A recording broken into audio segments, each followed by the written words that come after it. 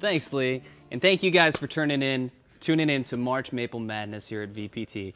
You know, VPT puts so much great programming out there, and we just really appreciate everybody picking up their phone on this wonderful day and calling in, and all your generous donations have been fantastic. So we're here now with Joanne Rock from St. Albans, and you are part of the Vermont Maple Festival? I'm the secretary for the festival. The secretary, and today we have this, it's like a pinwheel? Yeah, maple pinwheel. My grandmother used to make it when I was a little girl with the leftover pie crust she had after making pies. Sounds good, and it seems like a pretty simple recipe. You got the pie crust rolled out already, and then endless amounts of butter. We do enjoy butter. And then what do we do with it? How do we make this thing happen? You're spreading your butter around. Okay. And then when you get it all spread around so it kind of evenly. Yeah. You're going to take a little bit of the maple sugar and sprinkle it on there all over as evenly as you. I don't ever measure. I just kind of like guesstimate. Guesstimates. All right. That's kind of how I cook too. Okay. Good. Glad to hear it. Do the same thing over here. So just a nice even dusting over the whole thing. All right. Tell us about the Maple Festival. I mean, I've been. I think I go almost every year. I do go every year, and. Tell us about it. Why should people come to the Maple Festival in St. Albans? It's a great way to learn how maple is made, to educate everyone. You can go around to all the different booths and things that we have, and it shows you what it's all made, to taste it, have fun. Come and try the maple creamies and the maple cotton candy. The maple donuts, always my favorite. The maple donuts, I always take a box home when I go there. And the Maple Festival for me, I've been going for probably about 7 years now, and it was the first time where I tasted a wide range of maple syrup all at once and really understood that maple has terroir, has differences in flavor, has different flavor profiles, and then grade B from this place tastes completely different from grade B from this place. That there is really so much more to maple syrup than just that it's sap from a tree that's boiled down. Absolutely. I've learned a lot just being the secretary, learned about the grade when they do all of the judging, how the judges, it's been amazing to learn all of that and to get to understand the different flavors and the fancy and the medium amber and the dark amber. And as I've been with it, I like the more maple flavor even more. You do. I want to taste that. But I do appreciate the fancy now. I never did before that. Before I was always a dark maple syrup person, but that festival really opened my eyes to that, different grades of syrups at different times in different recipes allows you a whole world. And all the work that goes into putting that on. My gosh. I was amazed. It's like magic, I say. It's magic. It's magic. It always comes around. But it's a great event for the family. There's parade. There's, endless amounts of food. There's just so much to do. It's a great time. So you have to be there. Pick up your phone and call now and donate money, but then you have to go to the Maple Festival right after. Yes. All right, so what do we do with this? And then we're going to roll it. Okay. Now that the light's here, my pie crust is getting nice and warm. It is a warm pie crust.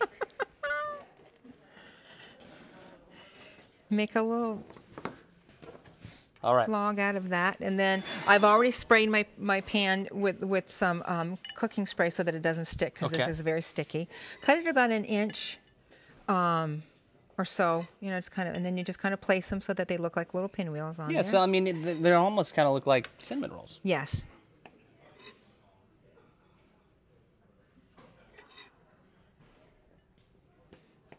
That's great. Very quickly here.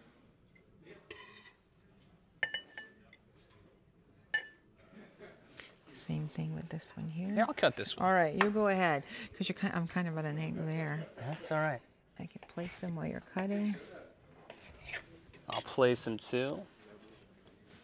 And it's kind of like, and I found that if you put them too tightly together, they tend to not cook as well. So if you leave a little bit of space in between, because they kind of and then they can kind of melt down too a little bit too. Yeah. Great. Yeah. And so we put these in the oven.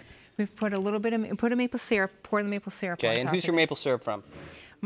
It's a Talcott family farm. Okay. Okay. That's good. That's good. Local maple syrup. I mean, the maple industry has been such a strong industry in Vermont for generations, and the heritage just keeps getting passed on. I mean, that's partly with the Maple Festival, it's partially with the open house weekend, but partially it's the tradition of what keeps Vermont great, and the food system that's so unique here. It's passing it on to generations, time and time again.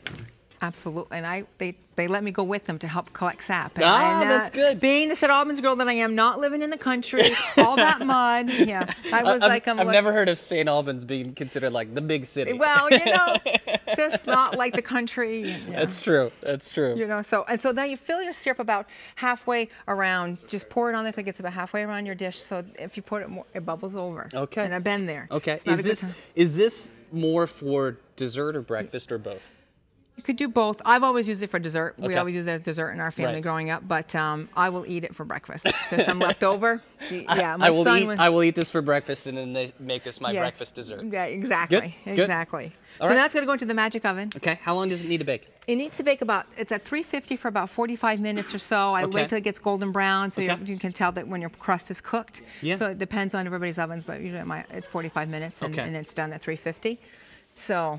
And for those who don't necessarily want to make a homemade pie crust, you can buy pre-done pie crust, but homemade is always better, always tastes better. It takes a little bit more time, but delightful. In our magic oven here at the VTT Cook Studios. That looks awesome. Let me see if I can, you know what? I'm not even going to rustle up anything. I'm just going to. You're going to try, All right, we'll just try this up. So, I mean, the syrup now is really, really, really nice. It can become gooey. Yes, it does. Very good. It's very sweet. Oh, wow. But that pie crust, you can feel it so lightly and buttery and yummy. And, very mapley. Very mapley. Holy mackerel. That is maple madness. That is how we do it. Gosh, that is really, really good. And I can see how you would eat this for dessert, because it is really, really rich. You can cut it down a little bit if you want to put a little bit of vanilla ice cream with it for dessert, but I like it plain. No. I like it plain. Just eat this the whole way, the way it is. That's fantastic.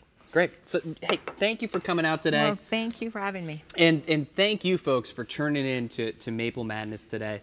And just all these recipes are going to be in the cookbook today.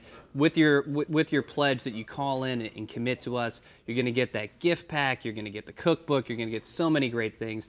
And we just want to say thank you, and we will see you at the Maple Festival. Absolutely. I'll be in the office. You come and say hi. Excellent. We're going to send it back to the pledge set. Thank you so much for tuning in today.